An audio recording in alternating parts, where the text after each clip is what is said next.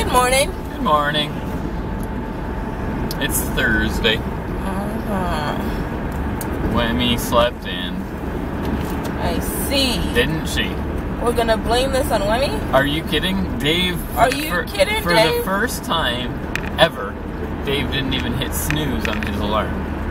His alarm went off, he turned it off, he turned on the TV, he was ready to go. I see. And Wemi decided to sleep and sleep and sleep.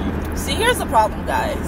Dave has this syndrome called put Wemi to bed syndrome. Right? That's not a syndrome of mine. It is. It's a problem that you have. And you need to... Okay, go on. So what happens is, Dave emits this, like, energy and radiation that as soon as I'm next to him and put my head right about here, I knock right out. You know what's funny is you say radiation. I grew up next to a nuclear power plant, so maybe it actually is radiation. Because it knocks me right out, guys. And no matter what time of day, no matter how awake I am, the second I lay on Dave's chest, give me like 5 to 10 minutes, my eyes are burning. I'm just like, my eyes are heavy, I'm gonna close them now. So this morning, I woke up, and I was like, and then he lifted up his arm, which is the signal for laying my arm. That's because she So like he lifted elbowed up his me. arm, so I went in his arms, and I put my head on his chest, and I went right back to sleep. All right, I won't even reach out and touch you in the morning. You can touch me, I just can't lay on your chest, because I fall asleep. I see. Guys, I discovered this a couple of weeks ago, because with movies, I used to be the best at movies. Like, I never fell asleep when I was watching a movie. But, as you guys have probably heard in our many vlogs, I can barely stay awake through a movie with Dave on the couch. And we've tried the couch, we've tried the bedroom. Like, the only one that I can watch a full movie with Dave is if I sit. No, is if I sit up straight, and he's over there, and I'm over here. But the second he's... yeah, it's a wrap. And I am a lay downer during movies. I love to lay down. Like, it's great. You're so relaxed, so comfy. But I watch the whole thing. Yeah, and Wemi falls asleep. The only movie I think I've fallen asleep to is Pearl Harbor. I can't for the life of me get through that movie. Oh God! Wemi, get it! Jeez. We switched up our camera mount here, guys. So apologies for that. It's totally on me. Is it? Yeah. I can trust. There you go. So it's it. I don't know what I'm doing, guys. You're good. Am I? No, because that guy's not on. It's fine. Jeez. Yeah. So with the cold weather, we've been experimenting. Yeah. Because this one, the grip stopped working on it. I think we said that yesterday. Yeah. So. But yeah. Anyway, I'll drive a little more careful. Maybe we'll wrap this one up early because it is maybe wobbling a little bit. It is a little wobbly. So sorry, guys. Yeah, we don't mean to do that to you. We'll chat with you when we're home. Yeah. So have a great day. Hey guys, just finished a bit of a disastrous supper here. I'll give you a little tease. So that's left on my plate. I don't know if you guys can tell. I made supper, and that was corn, and with the had largest amount of black pepper ever known to mankind. I thought I was opening, the little, I don't know what you call it, the perforated side. Yeah, it was not. It was the spoon side, and it just got... So why didn't you scoop it off? Yeah, I didn't think that fast. I started stirring it right in. You scoop off what you can, and then stir in the rest. I got right to town. It was great. The chicken, though, on the other hand... So we had pepper for dinner. So the chicken, on the other hand, was a fantastic recipe for the George Foreman. I'm just saying. Just pretty good. Oiled it up, threw on some thyme and parsley and oregano and... Say that word again? Oregano? Oregano. How do you guys say it? Because I always used to say oregano. I feel like I say it different each time, but I think it's oregano. I say like oregano, but then I hear people say... Oregano. Oregano. Oregano. Yeah, it's just like, how do you guys say that word? Because, like, so one way is... Oregano. Sure. Another way is oregano. Oregano. Yeah. So which one do you guys say? I think both are accepted. Okay. I think. I'm not sure, but I normally say oregano. Okay. I was having Has Dave ever told you guys about my story of the word Salmon. Salmon. Until I met Dave, I've always said salmon. No one's ever corrected me. No one's ever said I was saying it wrong. I'd go to restaurants and I'd order salmon. And she'd get it. And I'd get salmon. And she'd just get And then I went out of. for dinner with Dave one day and I ordered salmon. And he said, what? I said, salmon. Like, you're going to have what? And I said, salmon. He's just like, it's not salmon, it's salmon. I was like, no, you're crazy. No, it's not. It's like, yeah, I'm pretty sure it is. I was like, nah, I'm pretty sure you're wrong. Like, the waitress is going to come and I'm going to tell her and she's going to tell you that I'm right. And then she embarrassed Wemi. The waitress came and I wasn't right. No. Like, she argued me for quite a while. Because, like, I said salmon my entire life. And now it's just like, every time that I say the word, I have to pause and be like, salmon. Salmon. And it's just, the English language is silly to me. Why do we say why can't we say salmon? Why do we say salmon? Why? Because that's but when the you way say like a salamander, it's a salamander. It's not a salamander. A salamander.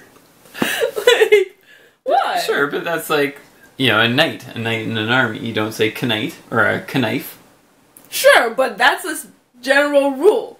No, it's not. K's are silent. K and N's? Sure, okay, but L and N the L and M are not always silent. Well, salamander is not this. I know it's not. Okay. There's a word that you guys that's been said quite often at work recently that I've been like, why don't we just say it like that?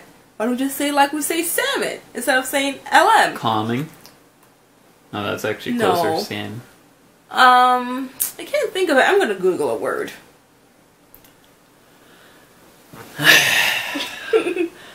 So I'll just fill you guys in. We're doing a bunch of recording. We were doing last night. We got some more to do tonight because we want to bring a new series, we'll call it, of the marriage tune-up variety. We're going to share with you all the marriage getaway stuff that we learned.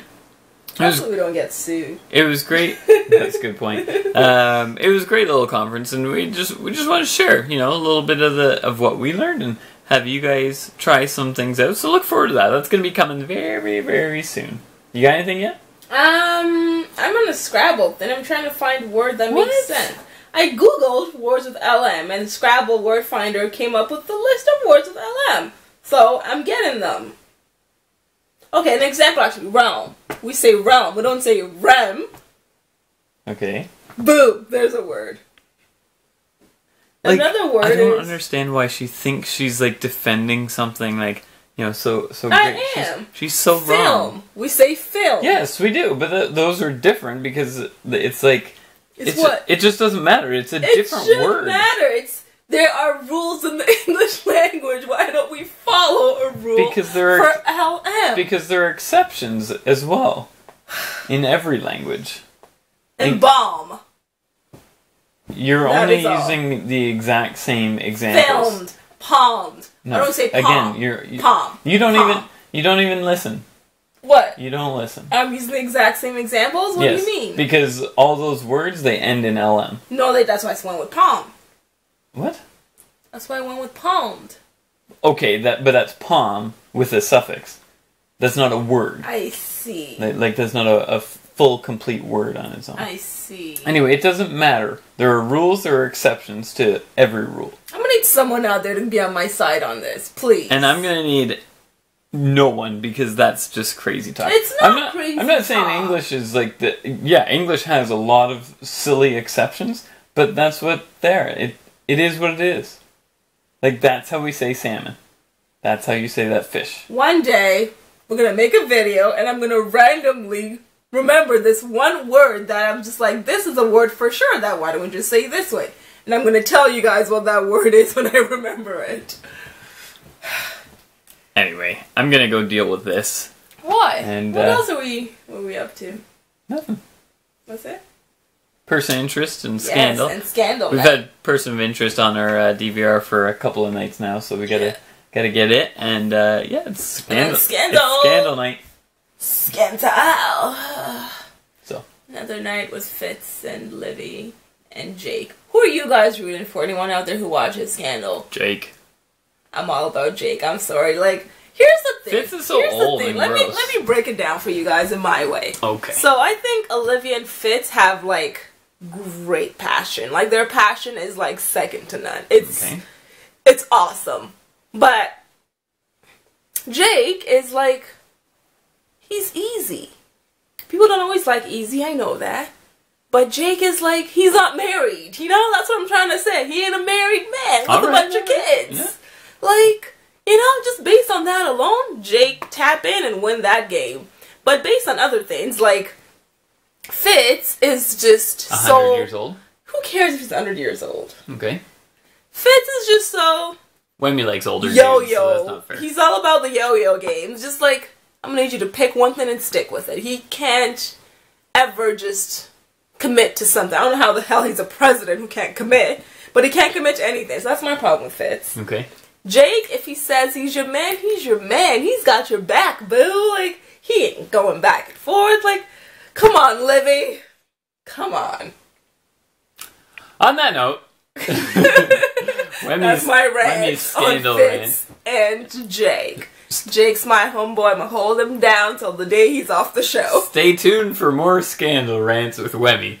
They're great.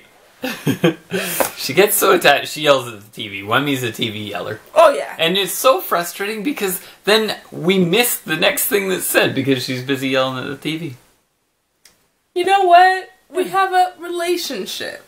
You and the TV? Me and the characters. Oh. So I'm just establishing our relationship. Me and the TV have a relationship. I like to listen to it. Good for the two of you.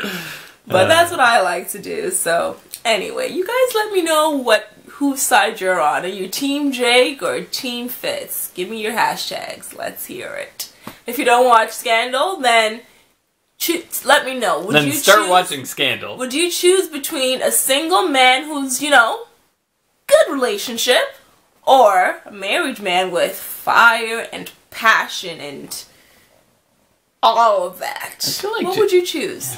I feel like Jake still has fire and He passion. has passion, but it's not like she doesn't see him and just start panting and doing the lip quiver. Her lips don't quiver when she sees Jake. They quiver with Fitz. That's true. So I'm just saying, what would you guys choose if you don't watch Scandal? What would you choose? Kate, Dave's tapping out. Okay, tap out.